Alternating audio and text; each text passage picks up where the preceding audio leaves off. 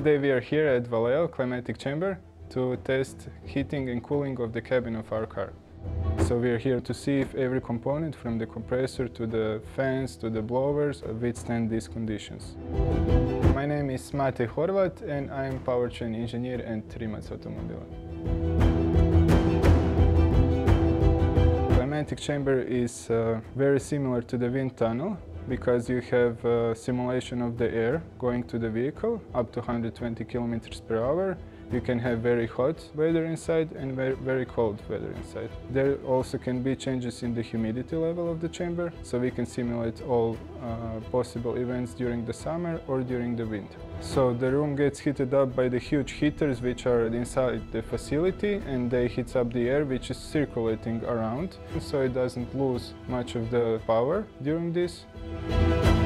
We are heating up the chamber until 48 degrees. Just to try to cool down the cabin as fast as possible to achieve our targets. We are monitoring the coolant temperatures so we don't get something overheated or boiling the water. This is the most dangerous stuff that you can do.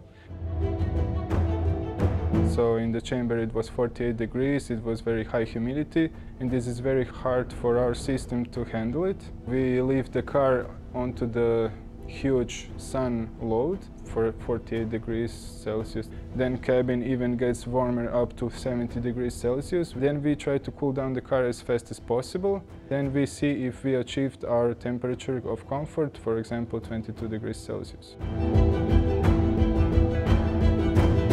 So we are then doing the heating test on very cold temperatures. Around 2 AM it starts automatically cool down the complete chamber and the car also. The car has the doors left open because we want every part of the car to be on lowest possible temperature. So the thin layer of ice is produced over the windshield, and then we trigger the heating of the car and see if we achieve homologation targets.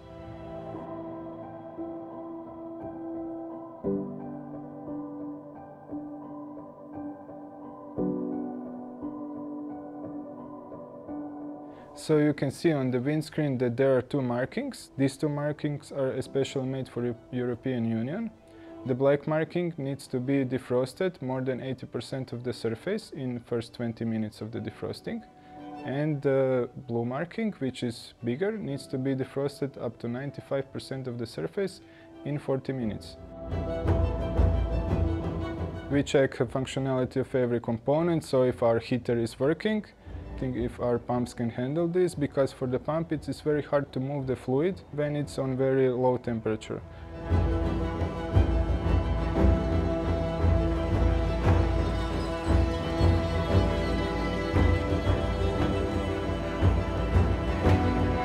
So far our car is meeting our requirements.